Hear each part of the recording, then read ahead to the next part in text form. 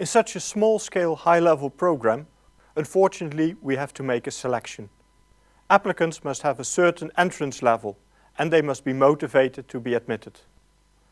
The video discusses the admission criteria.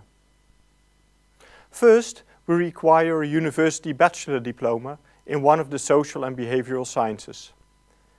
If you're in doubt about the level or the content of your bachelor diploma, then please contact us. Second, we require sufficient knowledge in methodology and statistics. The methodology and statistics courses are quite advanced. A requirement is that you can show that you have passed courses on the following topics: an introduction course in statistics, including descriptive statistics and hypothesis testing, introduction in research methodology, multiple regression, analysis of variance, and factor analysis.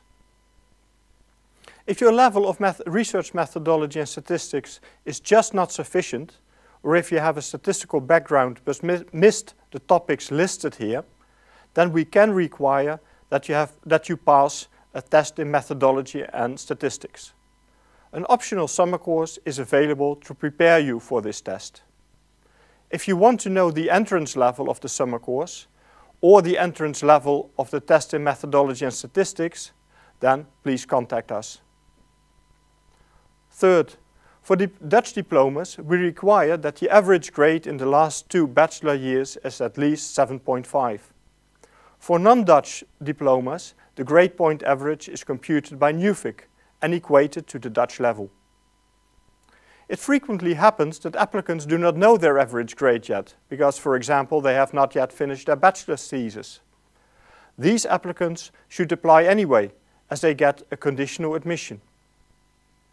But what if you are slightly below the 7.5 average, but you have additional proof that you can do the Research Master program?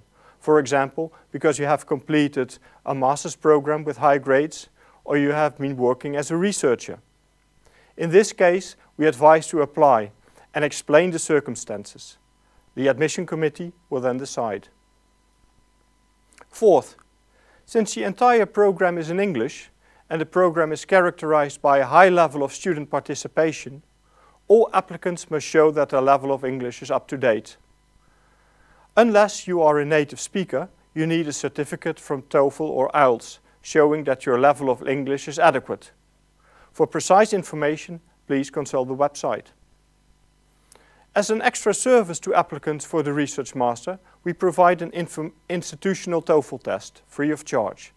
The results are only valid for admission to the Research Master program, so you get no certificate of the results. The exact date will be published on the website. Fifth, we require a strong motivation. This is expressed by sending us a motivation letter, 2 reference letters, and a paper you have written yourself, such as your bachelor's thesis.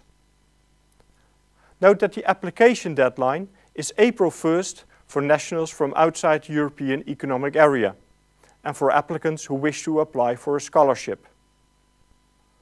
The deadline for nationals from the European Economic Area is July 1st, given that they do not wish to apply for a scholarship.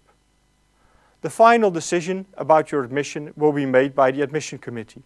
For the exact information, please consult the website. If you still have any questions, or if you're not sure whether you meet all the criteria, please do not hesitate to contact us.